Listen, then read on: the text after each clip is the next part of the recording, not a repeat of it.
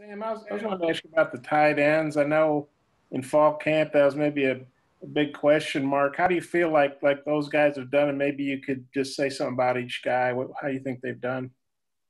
I think they're doing a really good job. We actually on our good tape um, yesterday, we actually showed Hudson. And he took a couple of really nice shots from the guys at A&M and gave the ball to the official, got up, went to his alignment and assignment, and went on about his business. That's a redshirt freshman, and he's getting tougher. He's getting better. Blake Kern, I think, has done a nice job as well. Caught a very important pass down to about the 1 or 2 yard line against A&M, doing a better job blocking.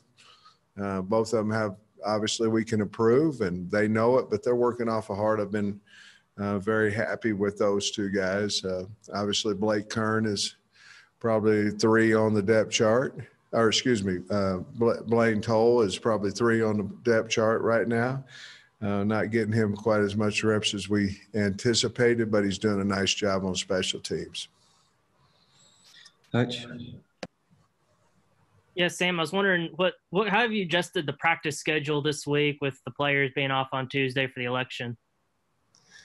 Well, we came in, we got home nice and early at 2:30 in the morning, but look, on the bright side, we gained an hour. And so we were obviously much fresher than we would have been if we lost an hour. And we came right back up here as a coaching staff, graded the tape, met, did everything that we normally do, except we practiced last night. So we started our meetings at 4:30, and we practiced, which we call it a Monday practice. We practiced last night. It went very well. We were ready for that practice because in our off week, we started with Tennessee. We wanted to have that practice ready to go because we knew they weren't going to play. They were off. So we had all the film that they have shown this year, and we had we did not put pads on last night. I didn't want to do it back to back, but we'll be full pads today and Wednesday. And after the day we get past today, we'll go back to, that will be off tomorrow, but Wednesday will be Wednesday, Thursday will be Thursday, Friday, and so forth. Tom? Hey, Sam, I had a couple things I wanted to ask. First, an overview of Tennessee, just kind of a scouting report on those guys. Second, your relationship with Jim Chaney, when it started, why did y'all hit it off, and how often y'all communicate these days? Well, Jim and I were both – I actually signed as well, but Jim Chaney is a Central Missouri State mule, and I signed with Central Missouri State too. We both graduated. He looks much older than I do, but we both graduated the same year in high school. And so I've known him, we both recruited St. Louis at different times, and we'd get together and go out and obviously go eat. So I got to know him, and I went to the convention. We'd gotten fired at North Carolina. And I saw him, I was going into the restroom, he's coming out, and he said, "Hey, I want to talk to you." Said, "Hey, we're going to lose our line coach. You'd like to come work with me at Tennessee." I did, enjoyed it. At the end of that year, we got fired. Jim and I were fortunate enough to come to the University of Arkansas, and we spent, I think, 2 years together. Jim left, went to Pittsburgh. Then when I got the job at Georgia, he and I reunited there at Georgia, and he was there three of my 4 years at Georgia, and then he left and went to Tennessee. I coached at Tennessee, obviously, and had a wonderful year that year I was at Tennessee. As far as they go, offensively, they have a very talented offensive line, a huge offensive line. They have a really good back in Gray. Actually, they have 2 with him and Chandler. And Garantino is as a veteran guy. He's played in 39 games there at Tennessee, so a veteran quarterback. Palmer is one of their elite receivers that they have, along with Jones and Keaton. On defense, they're an SEC-looking defense. They're big, their front three.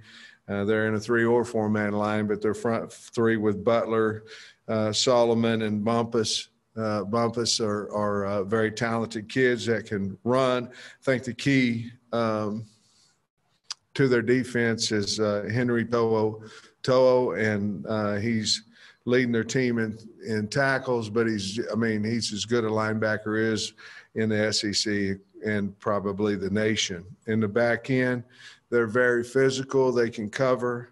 This is a really good football team that looks like an SEC football team, and Coach Pruitt and those guys have done an outstanding job getting them to this point. Early in the year, they were on an 8-game winning streak, counting 6 from last year. And they ran into Georgia and Alabama and Kentucky and really Georgia and Alabama. Those are the elite teams. And certainly Kentucky's one of the elite teams of the SEC as well. Nate? Yeah, Sam, as far as the depth in the secondary, since you've had a couple of opt-outs and you had the game with Catalon having to sit, just how do you feel it's come through for you so far?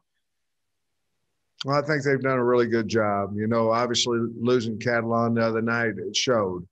We had certainly practiced without him and those things of that nature, but he's probably as important as anybody we have on the defense. And he had been playing really well, and just unfortunate situation that he wasn't able to play in the rest of the second quarter and the second half. But he's very valuable back there. We learned a lesson there about, have another guy in his position ready to go. Slusher was a guy that we felt like could do that. Blair was a guy, but of course Slush was ankle. He had an ankle injury that we didn't know for sure if he was going to be able to play or not going into the game. So we're pretty healthy right now, and so I think we're going to be okay there.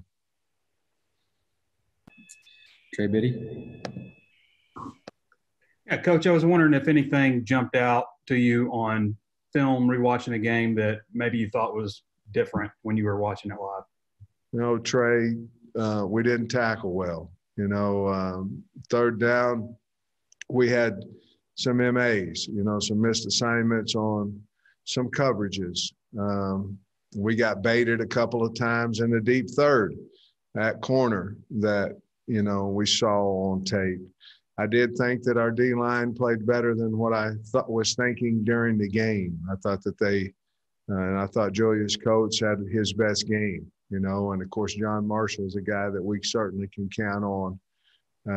But as the game wore on, I think our tackling was worse. We missed too many tackles on offense. Obviously we left too many points out there. We're not a team.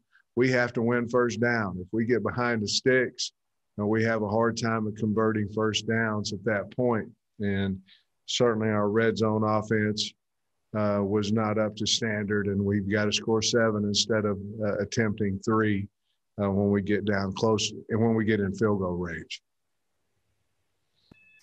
Nikki?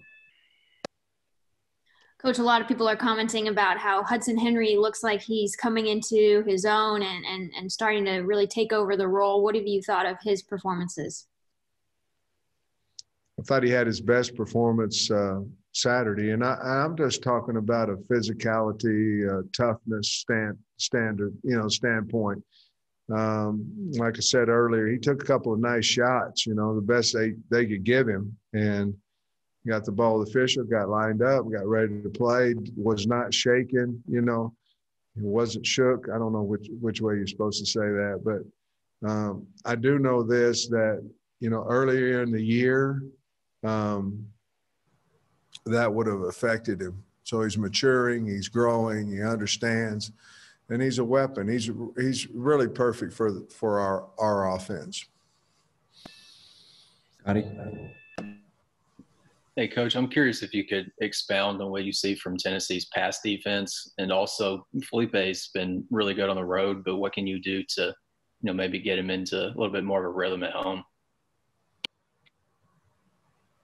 Well, the first game out of I think we played Georgia at home, which, they certainly have as good a defense as there is in the country. And then the second game against Ole Miss, I think he probably played pretty well.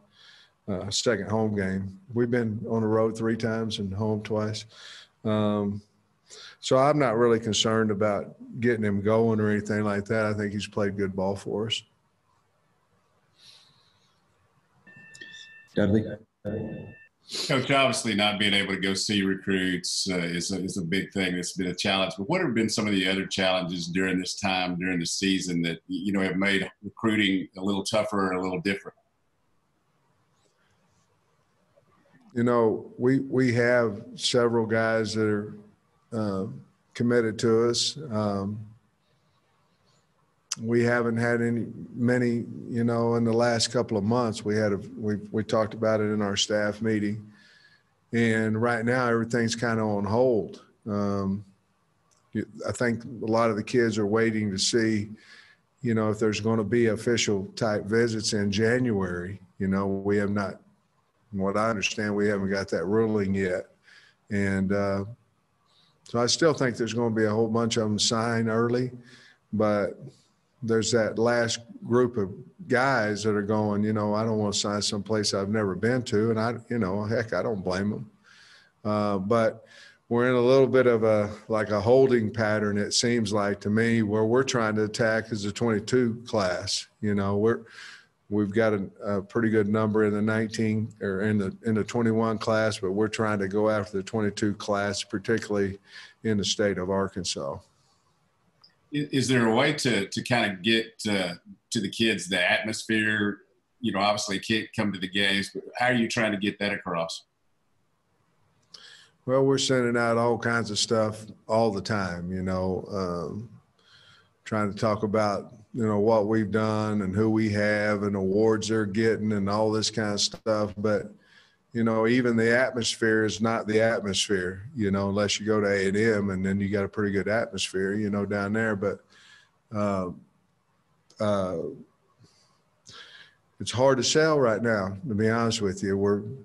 And they can't come and all those things, hopefully they watch it on TV and get a feeling about who we are. Right now we're trying to sell ourselves and is our program better than what it has been and all those things. And that's up to the individual on what you think about that. But we're trying to head in the right direction and play good football to give them a reason to come to Arkansas. Thanks, Coach. Jordan? Hey, Coach, a couple weeks ago, you mentioned getting off to that fast start meant doing things a little differently in pregame warmups or even during the week. What are some of those things that y'all have done differently that helped make that fast start a success on Saturday?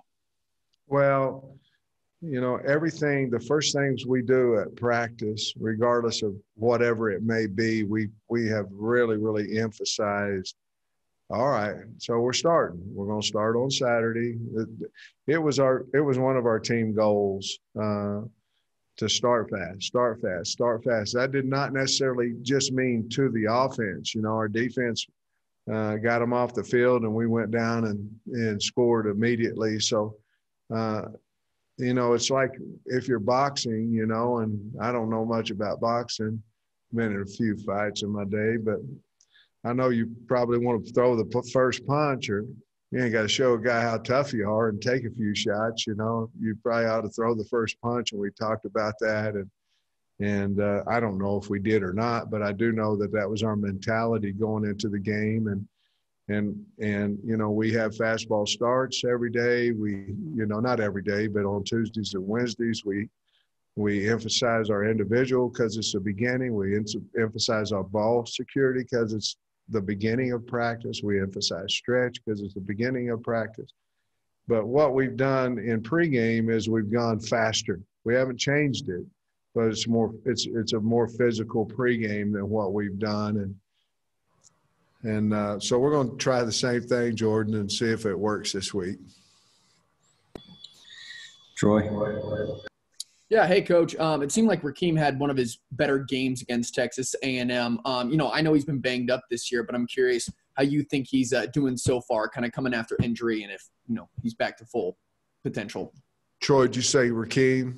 Yeah, I did. Sorry.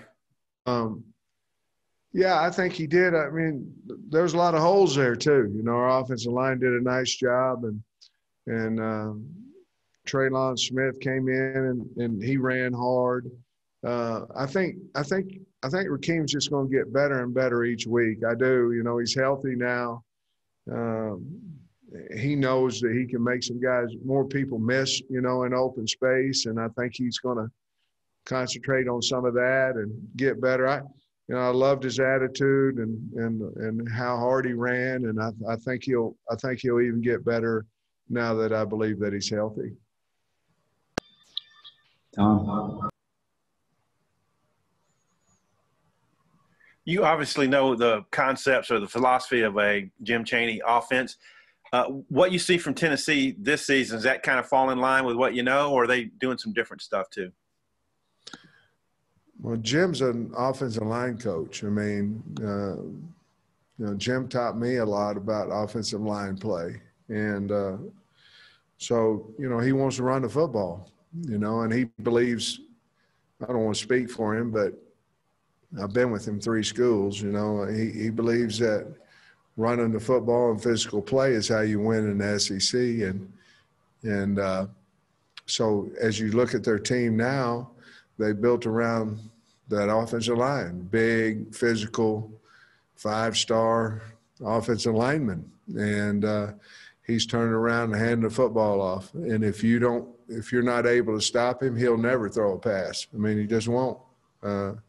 He's trying to win the game. He's trying to beat you up, and that's what he's been every place I've ever been with him. And I really don't see any difference in his philosophy watching all their games this season. Sam, I had a couple of questions. One, Dorian, how did he handle his snaps that he got this past weekend? Is he going to continue kind of getting more snaps moving forward? And then how did Bumper do in his first game back? Andrew, I don't, Dorian, I'm not going to tell you that I talked to him last night, and he was very, very happy that he played. I'm not going to tell you that I felt like he was 100% ready to play, but when are you in game 5, But I'm glad that he was glad that he played, because I think it gave him some confidence, and I think it'll help him for this week. Certainly, we're going to watch him today. We did yesterday, and of course on Wednesday to see where he is physically. But I was glad he played. Excuse me. I don't think he played, like he was full speed, but I was glad he got the opportunity to play. And then you asked me about somebody else. Bumper, how did he do his first game back? Oh, Bumper? Yeah. Bump. I thought he flew around to the ball. We got to give him a little deeper in some coverages at times. We bid a little bit up on some play actions and things of that nature, but he came out of the game well, and I was glad to have him back. He's a good football player, great kid, and we need guys like that on our football team, and we need Bumper Pool, and we're glad he was back. Got time for a few more. Let me know in the chat. Bob.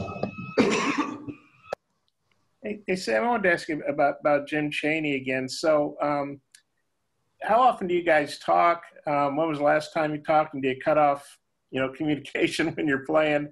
And you didn't go to Central Missouri, did you? Did Pittsburgh State stole your? Then how did you and Jim connect? Were you on a recruiting trip together? How'd you guys meet? I talk to Jim about once a week, and have not spoke with him this week, but not that it matters. I mean, he's not going to tell me anything. I'm certainly not telling him anything. You know, I love the guy. He's a dear friend of mine. You know, he's from Holden, Missouri, and I'm from Grove, Oklahoma, and I signed with the Mules, but they were NCAA Division II, and Pittsburgh State was NAIA Division I, and so I could get out of my signing deal or whatever. Honestly, Warrensburg, Missouri was too far from home for me. So was Pittsburgh State. It was 70 miles from my house, but I decided to go ahead and go anyway. And you know, in the coaching profession, you just meet people that you like, and I met him in recruiting. You know, he was recruiting, I was recruiting. He was at Purdue at the time, and we had both small town kids, and we had a lot of common interests, and I respected him deeply as a coach and as a man, and so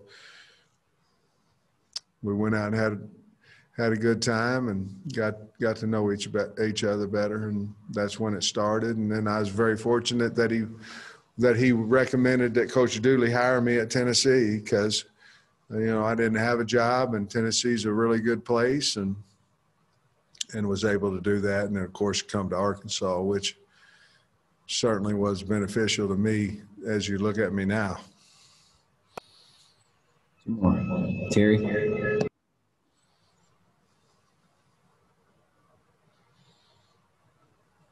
You're muted, Terry. I'm sorry. The other night, Felipe seemed to be holding the ball just a little bit long. Is it a matter of him just waiting on receivers, or just trying to make a play, trying extra, or what's kind of going on there, I guess? Well, I think he's holding the ball a little bit too long. And, you know, he's waiting on his receivers. You know, I don't mind him. You know, there's situations where you certainly don't want to take a sack, but I'm more concerned about him taking hits, you know. And anytime a quarterback's holding the ball, that means one good thing, the protection's pretty good, and another bad thing, we're not getting open. And so, you know, we got to keep the protection being pretty solid, and we've got to get open, and he's got to see his reads probably a little bit faster and get rid of the ball. But I'm going to sit here and say I'm disappointed in the way he's playing, because he's playing pretty good. You know, he's tough, and I'm not going to be too critical about him holding the ball too much, really. Russell. Coach, what does Jalen mean to this team as a leader on the defense? And then also, what do you tell him about that hit to where he keeps his physicality? Because obviously that's kind of been setting the tone for the defense in some of the games. Well, he has. Blair has. Joe has. But he's you know, like I say, he's the most valuable guy we have back there. I mean, he runs it. He's aware of what teams are doing because he watches a tremendous amount of film. So does the whole secondary back there. But he's very, very, very valuable to our football team as a young man and as a player. And so obviously you want to keep those guys on the field as much as you can. But, you know, he's got to – he tried to knock a guy out a little bit too much for me. You know, he's going to have to slow down and wrap up a little bit every now and then. He'll miss some tackles that certainly you want him to make, but you don't want to take that physicality away from him, because he'll also kind of knock you out, you know. So we'd like to keep the knockout part and maybe wrap up a little bit more. Last one, Tom. Yeah, I had a question for you about Jeremy Pruitt. How much you guys have crossed paths in the past, and also what they're doing defensively. Does that kind of look like it's from the Saban tree when you look at their principles? Jeremy Pruitt is a really good person. I really like him, and you know, I didn't know him as well. He was leaving Georgia whenever I got there, and but man, what a defense they had when he was there, and you know, obviously I've had some friends work with him, and they're very complimentary about the way he treats them, but I've had some talks with him over different things, over COVID and different things of that nature, and he's just a really pleasant man, and he's a high school coach as well, so we have some common things in our background, but I'm really happy for him, and they're doing a great job over there, and I have highest respect for him.